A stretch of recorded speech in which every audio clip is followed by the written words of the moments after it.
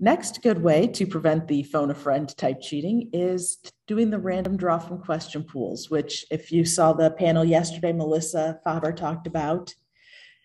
Create a question pool, draw a random set of that. Each test part can draw from a single pool, but again, you can have multiple test parts. Be able to have each test part draw from a pool, control how many questions that it draws, what pool it draws from. And that makes it then so if you've got a large enough pool, students don't see all of the questions. They can't share what they didn't get.